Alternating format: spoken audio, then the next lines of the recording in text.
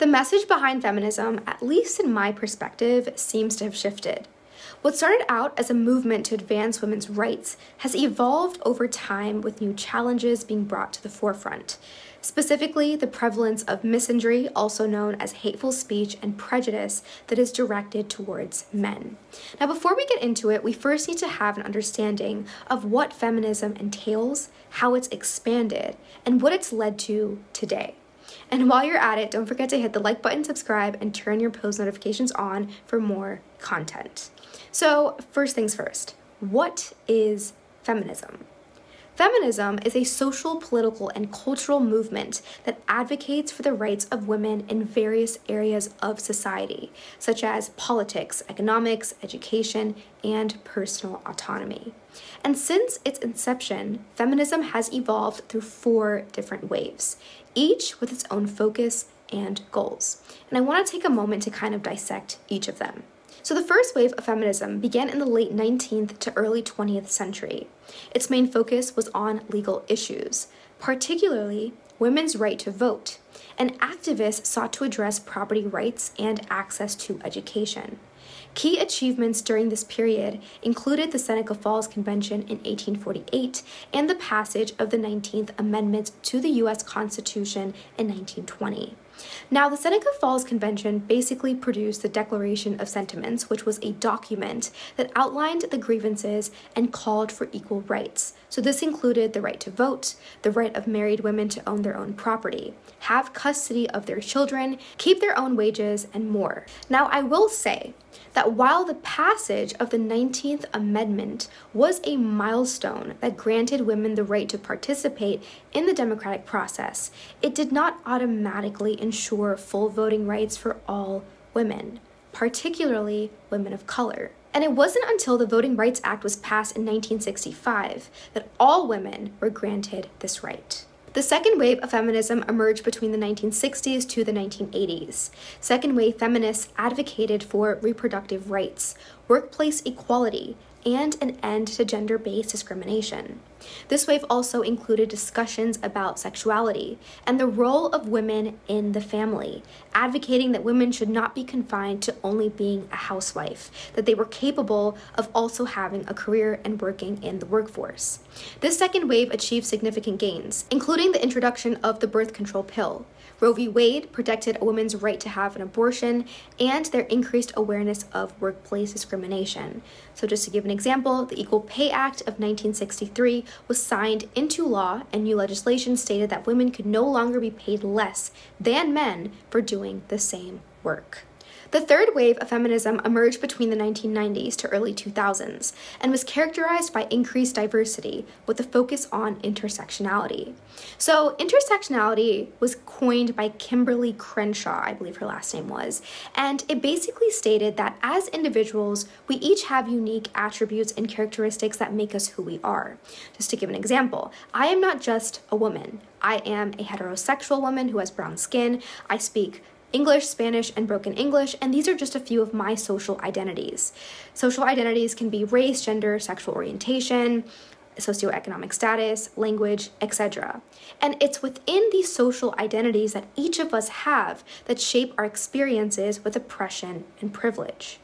So third wave feminists basically sought to deconstruct these gender norms, challenge stereotypes, and contributed to greater inclusivity within the feminist movement by emphasizing the importance of recognizing and respecting diverse experiences and perspectives. And finally, the fourth wave of feminism, also known as modern-day feminism, is where we're currently at. From the 2000s to the present. This wave has been marked by social media for organizing and amplifying voices. Issues such as sexual harassment, body shaming, rape culture, online harassment, the Me Too movement, reproductive justice, and gender identity have been prominent in fourth wave discussions. Now, going back to what I was saying in the beginning, while major milestones have been accomplished within the feminist movement as a whole, new challenges have been brought to the forefront. Specifically, the rhetoric that is now being used within the modern-day feminism. On social media and in society, there has been a prevalence of hateful speech and prejudice that is directed towards men. This is known as misandry, the opposite of misogyny, and it has resulted in extreme expressions of hostility towards men.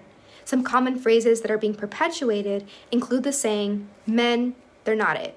"Men are incapable of understanding women's experiences." "Men are the abusers. They are the ones who are violent. They are inherently aggressive." I've heard people say, "We don't need men. They only cause problems. Men are the root of all societal problems," and more. Now, I do want to note that this does not represent the views of all feminists, right? However, it is something that I recognize is becoming normalized in everyday language, in the workplace that I'm in, also within my friend groups and society as a whole. So the question now is why? Why is hating men a trending topic of discussion?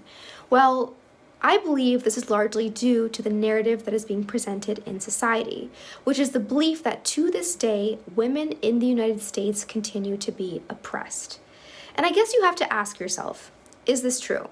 As a gender, are women really oppressed in the US society we live in today?